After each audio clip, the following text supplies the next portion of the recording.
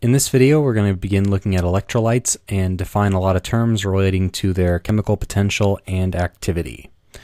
So an electrolyte is just a substance that ionizes nearly completely whenever it's dissolved in solution, and often we're talking about aqueous solution because water is a very good ionizing solvent. So when you dissolve electrolytes, you create ions, so you create cations and anions, and those will interact very strongly through Coulomb's law. So because of those strong interactions between the solute particles, they're going to behave non-ideally, even at very low concentration. So it's going to be especially troublesome to think about what the activity is for electrolytes, and in this video we're going to define some terms relating to that, and then look at more quantitative detail what the activity ends up being in the next video about Debye-Huckel theory. Okay, so if we have some dissolution process for some electrolyte, we have our cation X and our anion Y, and they each have stoichiometric coefficients here, nu plus and nu minus for how whatever this could be. If this is NaCl, nu plus and nu minus are both 1. If this was H2SO4, then nu plus would be 2 and nu minus would be 1. If this was CaCl2, we would have nu plus is 1 and nu minus is 2. And then these dissolve into ions. You get nu plus moles of X, and it has a charge of some integer times nu minus, and it is positive.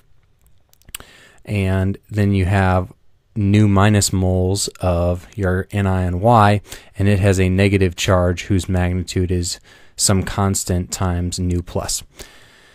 And I've just added in this constant here, Z, for the cases where, for example, if you have both of them would be dications, then it wouldn't be just their stoichiometric coefficients up here. It would also be a factor of 2.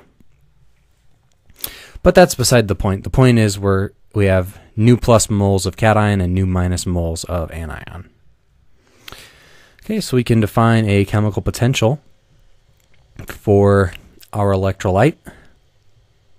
Mu2, 2 being the solute, as it has in this series. We're going to have equals the constant nu plus times mu plus, which is the chemical potential of the cation, plus the constant nu minus times mu minus, which is the chemical potential of the anion.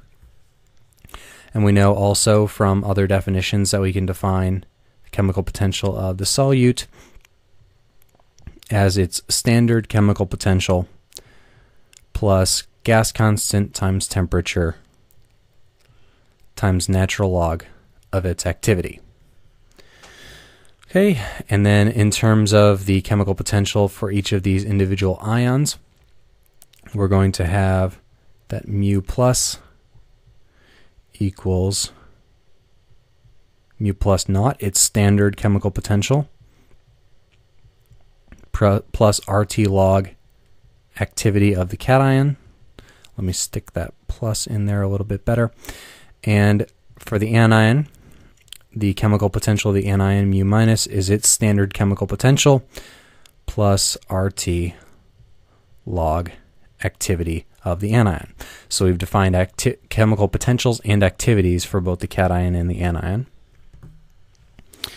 And now in terms of these chemical potentials here, all of these, substituting them into this first expression, we end up with something that looks like constant nu plus times log of activity of the cation plus stoichiometric coefficient of the anion times log of the anion activity is equal to the natural log of the activity of the solute, of the whole electrolyte.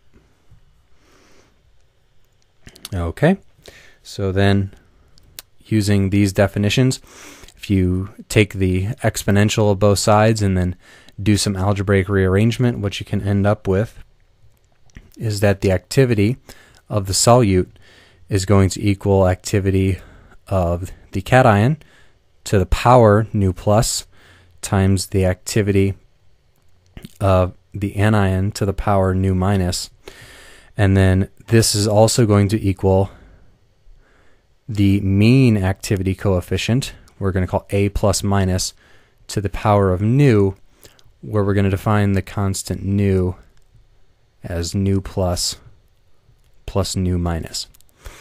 Okay, so our activity of our solute is the activity of each ion raised to the power of its stoichiometric coefficient. This here is actually incorrect, so let me erase that for a second. Put that back.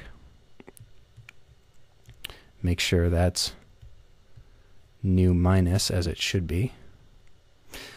Okay, so that's fixed. So we have, and then we have this nu coefficient here, which we're going to define as the mean ionic activity, which is somewhat different than the activity of the solute.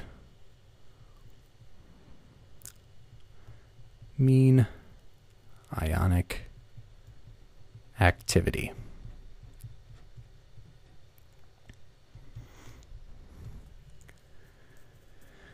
Okay, and then we can define activity coefficients as well for each of the ions. So we're going to have A plus, its activity is equal to its molality times its activity coefficient. And similarly for the anion, the activity of the anion equals the molality of the anion times its activity coefficient. So I'll write both of those down as well. Mi is the molality, and gamma I is the activity coefficient.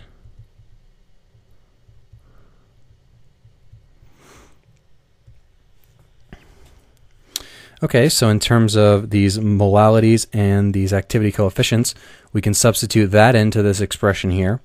And what we can get is that the activity of our electrolyte solute is equal to the mean activity coefficient to the power of nu, which is equal to molality of the cation to the power of nu plus times molality of the anion to the power of nu minus times the quantity activity coefficient of the cation to the power of its stoichiometric coefficient times the activity coefficient of the anion to the power of its stoichiometric coefficient nu minus. So this means that we can also define a mean ionic molality, just as we've defined a mean ionic activity, A plus. And we're going to define that in the following way. We're going to have M plus minus to the power of nu, which is the sum of both of those coefficients, is equal to molality of the cation to power of its coefficient times molality of the anion to the power of its coefficient. And as I said, M plus minus is the mean ionic molality.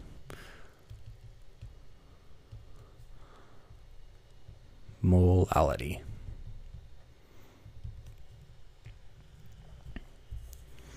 Okay, and in the same way, now we have our mean ionic activity, we have our mean ionic molality, and these activities are defined in terms of molality. So we're going to have similarly a mean ionic activity coefficient. So that'll be lambda plus minus, and that to the power of nu, sum of both of those coefficients, is equal to activity coefficient of the cation to the power of its coefficient times activity coefficient of the anion to the power of its coefficient. And gamma plus minus, as I said, is defined as the mean ionic activity coefficient. But do that better. Coefficient.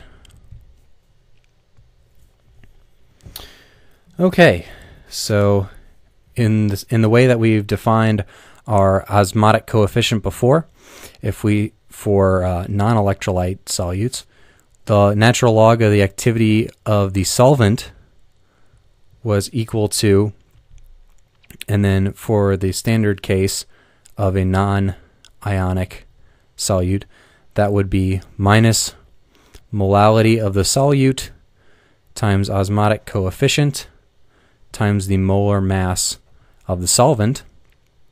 But now we have to add in an extra factor here, because instead of just having one particle for every particle of solute that we dissolve, we have new particles. We have new plus cations and we have new minus anions.